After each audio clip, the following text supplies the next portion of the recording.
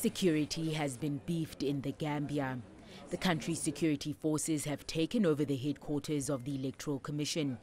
They instructed its chairman to leave and have since barred other employees from entering. The only thing we are doing is to keep the peace and stability of this country.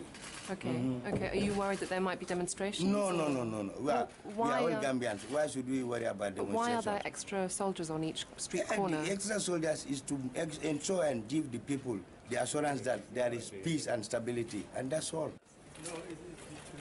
The takeover happened during a visit by West African heads of state. The leaders from Nigeria, Ghana, Liberia and Sierra Leone are here to try convince Gambia's longtime ruler, Yahyah Jammeh, to relinquish power. But it's going to take time to get him to respect the will of the people. Was he receptive to you? Pardon? Was he receptive to you? Oh, very much so. What did he say? Jammeh lost the elections to opponent Adama Barrow. After conceding defeat, he then changed his mind.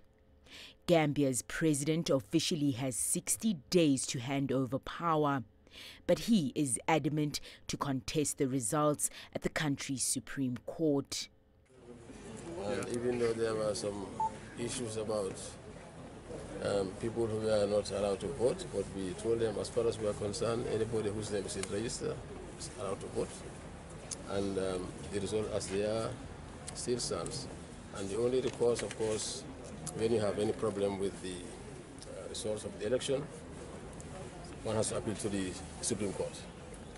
And the Supreme Court has been dormant since May 2015.